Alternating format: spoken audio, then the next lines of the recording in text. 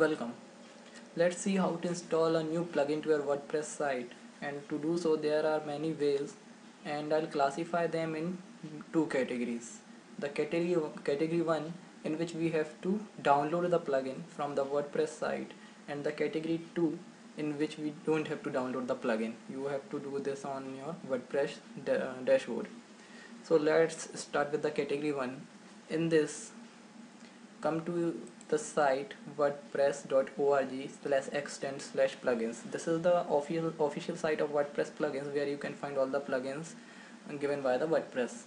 So in this website you'll see on the left side the plugins are categorized accordingly, so you can find the respective plugin by clicking the labels, or you can use the search box to do so. For example, I want to search some plugin like vertical scroll post, in which a post will scroll vertically. So click search plugin. It will show you some result, and you can read each post and find the most appropriate for your site. For example, if I want this visit, I'll click it, and after clicking it you will see the page for this visit. So read the description, read the installation method, facts, screenshots, and live demo. You can also see the live demo. So read all of the requirements, and the WordPress requirement is here that we require a WordPress 2.7 or higher.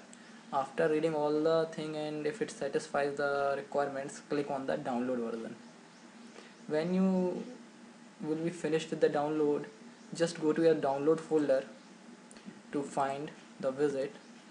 Here is the visit. It will be in the RAR format. Now from here, this way divides itself into two subways. Means there are two ways in this downloading visit option. Now the first way is extract it, as in here. Now go to the folder until you find the folder which contains all the files. So this is our folder. Now upload this folder to your hosting account. In the on your hosting account there is a folder WordPress plugin inside WordPress content. So you have to copy this into the WordPress content in that WordPress plugin to make it working. Okay.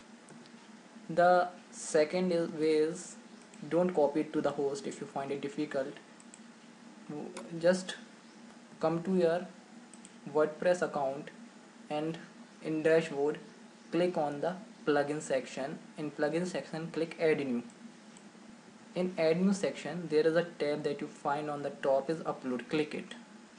Now after clicking it, just choose the file from your computer, but choose RAR format, remember, and click open and click install now. So in this case you don't have to upload it on your host. This will automatically get uploaded on your host. So this is our first category, in which we have to download a plugin first, and then it has again two subcategories, subways, in which we have to upload the plugin to our website. Now let's come to the second category, in which we don't have to download a plugin.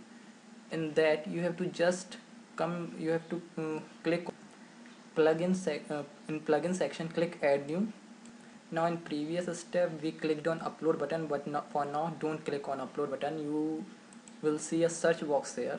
Just type the keyword for your plugins, as in the same way that you have done in the WordPress plugin site. Just as you search in this site, just do the same search in your plugin site. For that, just I am copying this keyword now, pasting it, and click search plugin. It will show the same result that you got in the WordPress site. So it is the same procedure that you do in WordPress site, or you can do it here only. But the difference is, in WordPress site you have to download it, but in this you have to just install it. Click install now, and it will automatically get installed. You don't have to download it. Okay.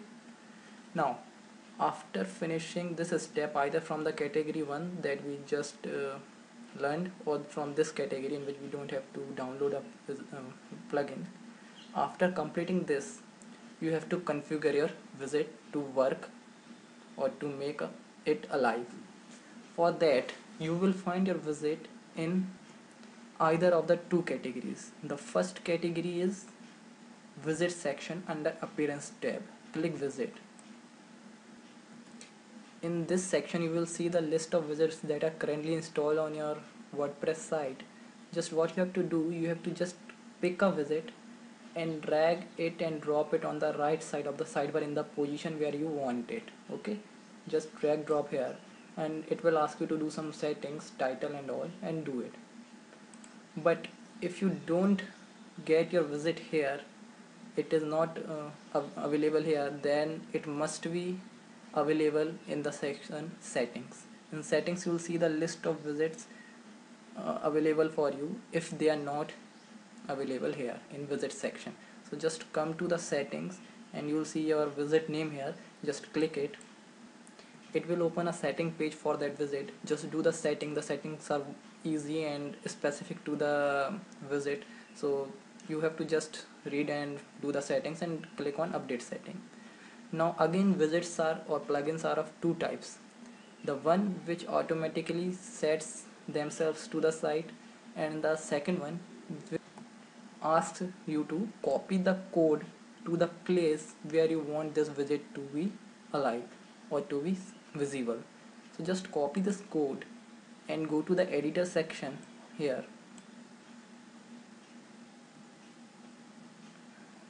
In the appearance tab, not in the plugin, in the appearance tab editor, click it. On the right you will see the list of header files or PHP files of your WordPress site. You have to copy this code in the WordPress page, PHP page in which you want this widget to be visible, and then copy that code. So when you will get finished with these steps, your widget will be alive. So to make it simple, I'll again revise it. You have two categories in which you have to download a widget, and second in which you don't have to download. In the first category, after downloading, you have to upload it to the WordPress host site or from the WordPress dashboard plugin section. And in the second category, in which you don't have to download, you have to go to the plugin and new section and you have to search and you have to install it. After the installation, your widget will fall under two sections. The first section is setting and the second section is visit. Again, the plugins are of two types. In the first type, you don't have to copy the code, they automatically set themselves, and in the second option you have to copy the code to your PHP file. So just do some practice and it will be easy for you as you do some practice. Okay.